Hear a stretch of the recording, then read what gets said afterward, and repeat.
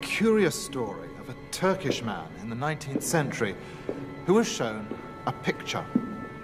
It was a picture of a horse. But the man was mystified.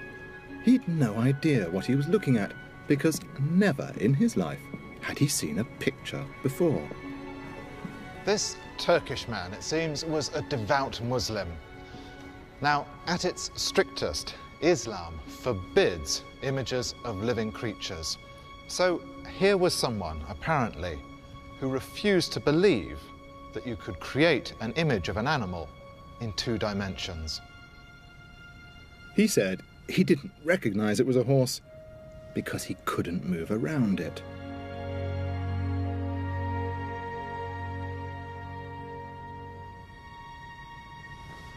For us, looking at a painting as vivid as this one, it's almost impossible to believe.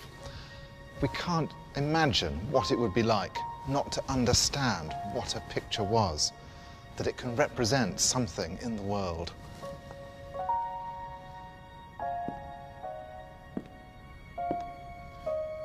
This is what it might look like for people who've never seen any pictures before. A collection of lines, colours, markings, without any meaning.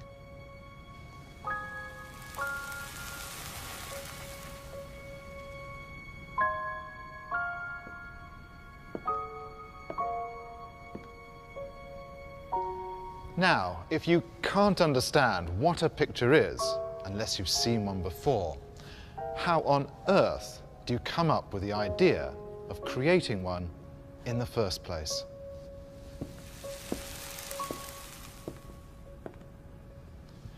So how did our ancient ancestors come to realize that a collection of lines, dots and colors could represent something?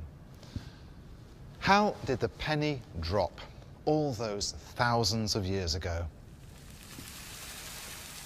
This is one of the great mysteries of human creativity. It's one that experts have long tried and failed to solve.